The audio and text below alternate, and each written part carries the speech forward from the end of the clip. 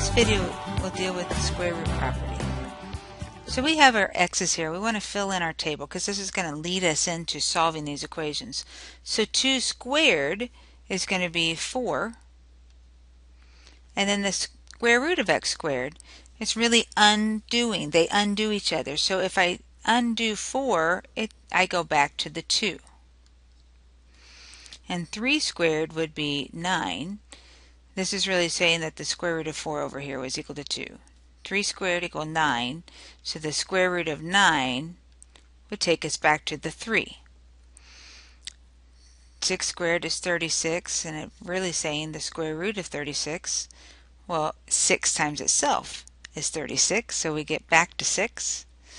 And the 10 squared would be 100. So the square undoes the square root, so we're just back to 10. And then 11 would be 121, and the square root of 121 is going to be 11. Another way to think about this is the square root of 4 is the square root of 2 squared.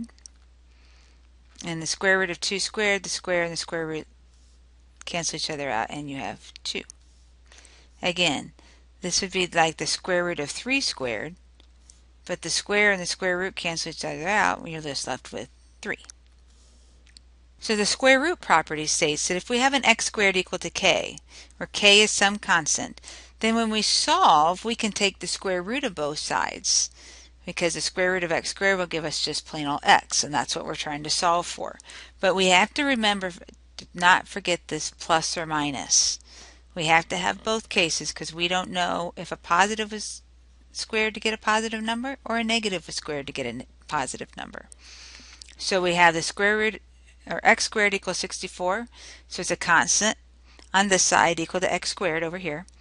So we can take the square root of both sides, and this will give me x because the square and the square root cancel each other out. And that's plus or minus, and the square root of 64, 8 squared is 64, so it would be plus or minus 8. Now we have a problem because I have both the constant and the x squared on one side, so I need to take my constant to the other side. So I have to add the 36 to both sides.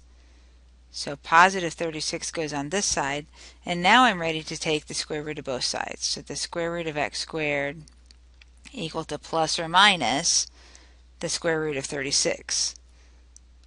Well, the square and the square root cancel each other out, so we have x equal to plus or minus, and we know what the square root of 36 is. That happens to be 6.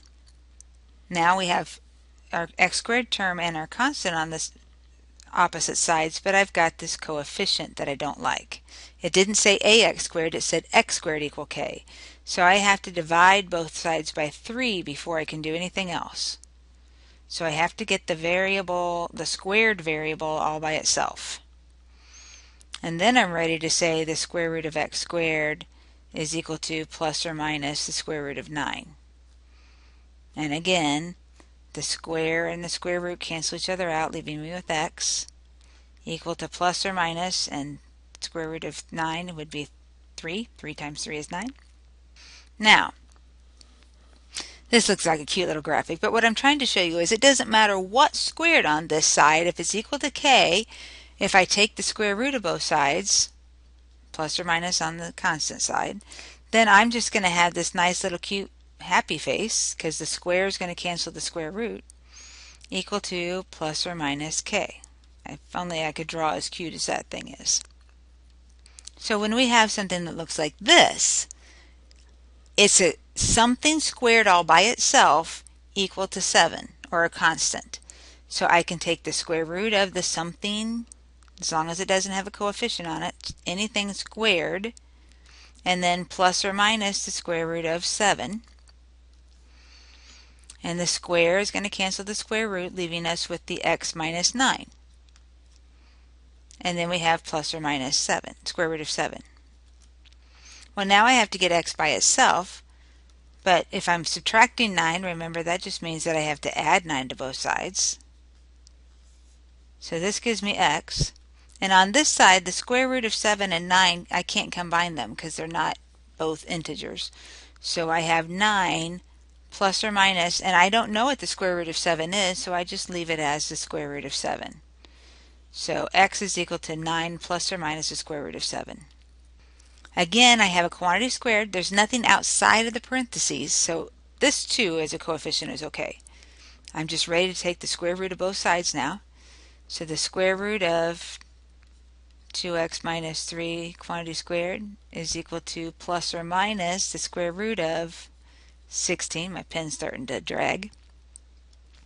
Square cancels the square root. So we have what's underneath the radical equal to plus or minus, and I know the square root of 16, so right away I'm going to say plus or minus 4. Now it's just an equation. I'm really solving 2x minus 3 equal to positive 4 and 2x minus 3 equal to negative 4. So add 3 to both sides. 2x will be equal to 7.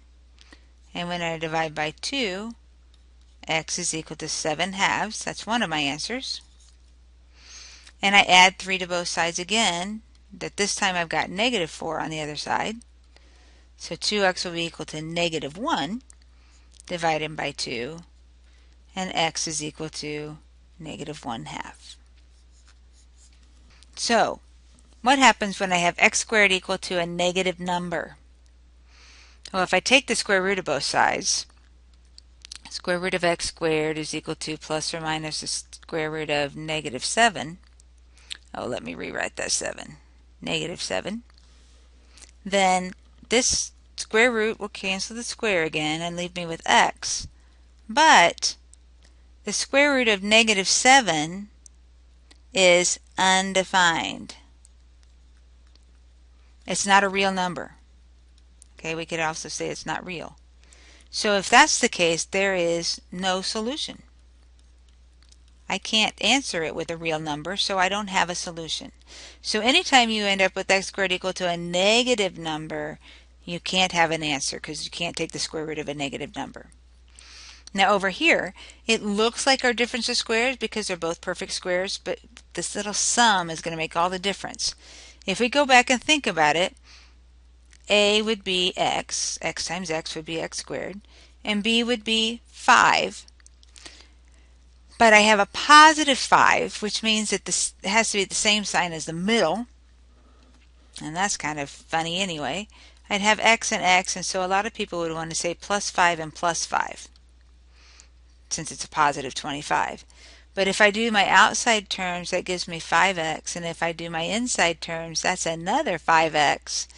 And it should be 10x, which is not what my problem has. So you cannot factor, this would be prime. Or no solution, actually would probably be better. Because you cannot factor x squared plus a perfect square.